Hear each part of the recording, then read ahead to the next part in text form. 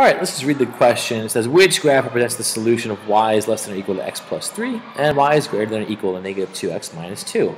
So here's this is my way of solving this problem. First of all, I think, well, what would y equals x plus 3 look like, right? So before I talk about y is less than or equal to x plus 3, what would it look like if y was equal to x plus 3? And then I think, well, let's use our mx plus b format, right? That's where m is our slope and b is our intercept. So here the m value is next to the x. It's a coefficient of 1. So here our slope is 1. And the b value, our intercept, is 3. That's the b value. b is 3. So if I graph this equation, I'm looking for a line where we have a slope of 1 and an intercept of 3. But of course, this is actually when y is less than or equal to x plus 3.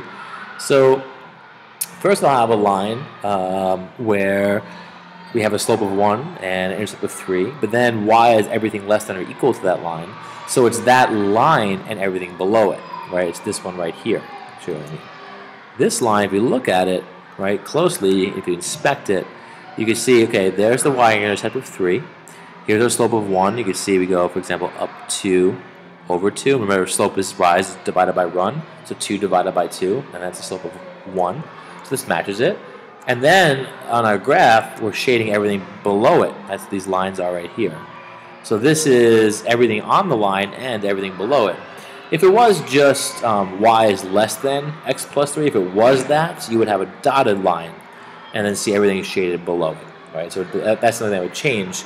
If it was less than and not less than or equal to, the line would become a dotted line. Now we've got to find the next one.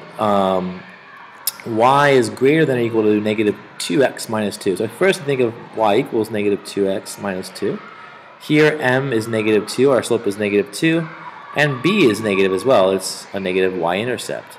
So we're going to think about that line. Then we're going to say, okay, I want everything above or equal to that line, negative 2x minus 2.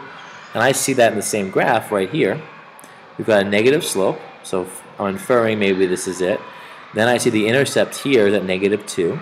Our slope is negative as well, right? Pick any point, and then we go negative 2 on the y-axis and up 1 on the x-axis. So our slope triangle, I'll draw it over here. We're going down 2 and then up 1. So our slope is our rise divided by our run of this line. Sorry, bad sketch. So the rise is negative 2, the run's 1, and our slope is negative 2 over 1, which is just negative 2. So this is the correct slope and intercept. So the last thing to look at is the shading, and I noticed that on this graph we are shading everything above it. And maybe it's hard to see, but these lines right here is the region above the line that's shaded, and this is the correct graph, choice 3. If they ask you for a solution set of these inequalities, it's where the two shaded regions cross. In this case, everything in here. Sorry, it's badly shaded in. So they ask you for the solution set at any point where these two shaded regions cross each other. Alright, I hope this helped.